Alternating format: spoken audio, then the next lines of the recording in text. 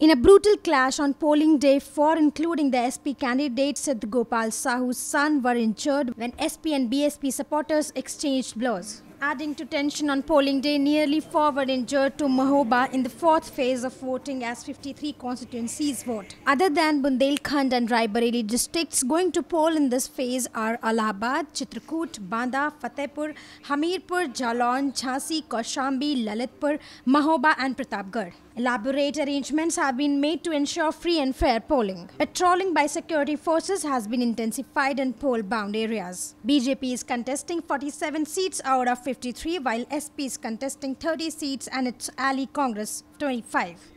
जो सभा के प्रत्याशी हैं उनके पुत्र को गोली लगी है और उनके साथ में 3 और लोग हैं जो इंजर्ड हैं।